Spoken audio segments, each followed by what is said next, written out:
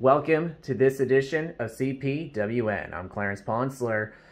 We're looking at this clock, and it's very early, only 4 a.m., 4:40 specifically. And the reason I'm doing this video at such an early time is it's dark. You know, taking a look outside, we're going to walk to the front door, see these windows right here. I'll discuss in just a minute. Now, I'm at the doorstep. You can see these flood lamps that were recently installed. And this is important because right now the windows have plastic on them. I'm going to relock it. It's going to be wake up time for work in about a couple of hours. But here's one of the windows. Still have the plastic on. And it's not that bright at all. You can see that sliver of light. Let's take it to another window. And with the plastic, it mutes out the light that shows through. I just pinned the camera to the left, and it's nothing but pitch darkness. I'm going to take you into my bedroom. You can see the window and the filtered light. And you would be looking towards the closet. Now, when the plastic comes off, we're going to do an after video. Just to give an idea how much light does get through these windows. And you see a big difference between plastic windows versus normal windows. Now I'm going to show you what the Welcome to Ponstralia sign looks like. Well, here is the Welcome to Ponstralia sign on the window. It is placed inside of my apartment, so luckily I didn't have to take it down when the building was painted. However, with the plastic, as you can see in this window, it's blurred out. And there will be some major changes coming once this plastic comes off. The sign will still be there, but there'll be other add-ons. And this window and this window will not be spared either. We're now 24 hours later. The plastic has been removed, and it's very hard to see. So this would have been looking at the kitchen. But let's take a good look at these windows. This is from the living room of my apartment. And can you see the areas where I have the signs? We'll look at the other side of it in just a moment. So here's looking at the TV set.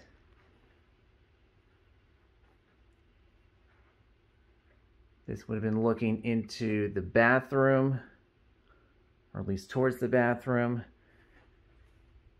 It's not much. Now I've put another decoration on the other side of this window. This is the bedroom window, by the way. And now this is looking towards the closet. See these lights? See the rays of those lights? That's the difference between plastic on and plastic off. This would have been looking into the closet, not as much looking into the closet wall. But you can see the bigger difference between plastic on and plastic off. So here is the Welcome to Ponstralia sign, the 30th birthday version that I was talking about. That was blurred out because of the plastic during this paint remodeling, but it now has a couple of new friends. There's the Indiana state flag along with the Ponstralian flag. And then read this. It says, welcome, figuratively, this is still South Mississippi, to Indiana. And it says this: we'll return to Mississippi after a 20-something-year-old lady sings Advance Ponstralia Love. I'll discuss about that song in a later video. Right now, let's talk about the other decor. Well, here's another Welcome to Indiana themed decorative item on this window. I told you the other two windows would not be spared. See, this window, not spared either. Simply because a lot of the Facebook comments and replies, beautiful sunny day by the way, have been mainly from my relatives that still live in Indiana today. I also do a market for Weather Vision, that is based out of the Lower Peninsula of Michigan. As you can see, the rest of Building 5, and not that much comments and feelings from the Gulf Coast region. So here is Building 5 after it is all set and finished. Beautiful day ahead of us. And this is at least the south side. We were the last building, Building 5 was the last building on the east side of Palm Isle to experience the changeover to this turquoise teal. And there's the blue fitness center with the sun starting to rise.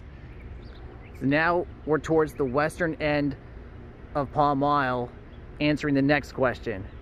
Who's going to be the first building on this end of the complex to get the transition from yellow to turquoise teal?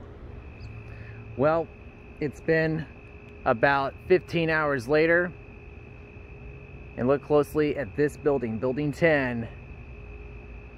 You see the plastic waving on that window? They're the next victims to go turquoise teal, and the first on the western end of this apartment complex. Now, we'll get you back inside of my apartment to show one last colorful scene.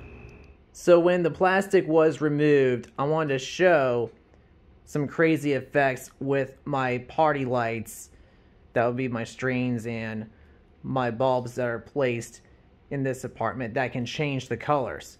So I did a rainbow effect for this stream tonight, and I happened to wear my rainbow stockings, and look how the colors change with each effect. Take a good look at them for a minute.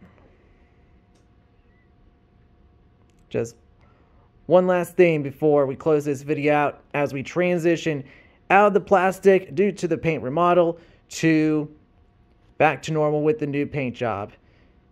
And thank you so much for watching this edition of CPWN. Clarence sponsor saying, have a great day or evening if it is nighttime. Goodbye.